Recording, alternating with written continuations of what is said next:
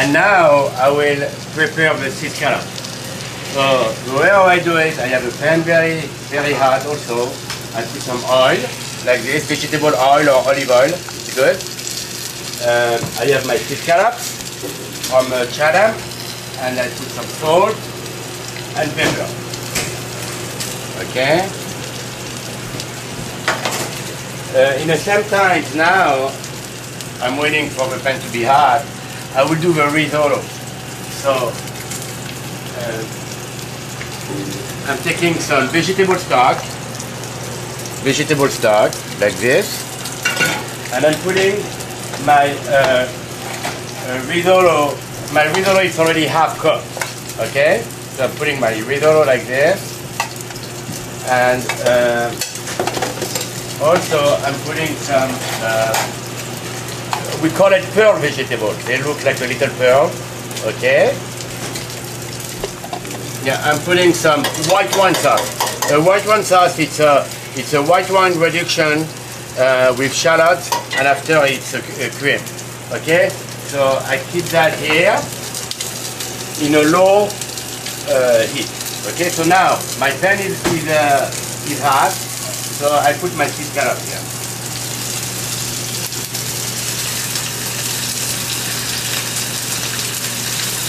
Okay.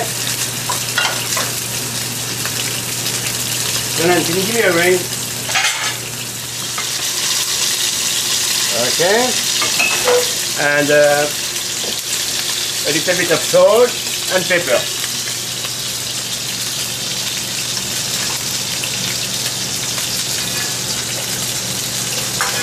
So in my risotto I use fresh herbs with rosemary and thyme, and I put some Parmesan cheese.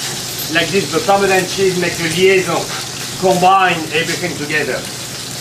So my sea scallops are cooked. Be careful, don't overcook sea scallops.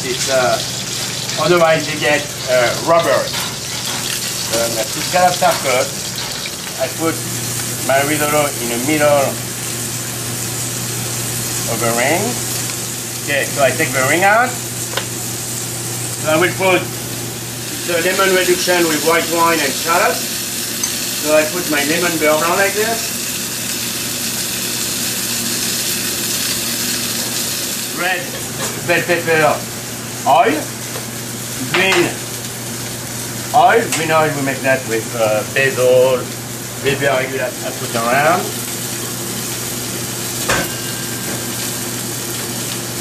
And here I have some microgreen. This one is a radishes. With some crispy leeks. I do a julienne of leeks, and I dip with some truffle olive oil.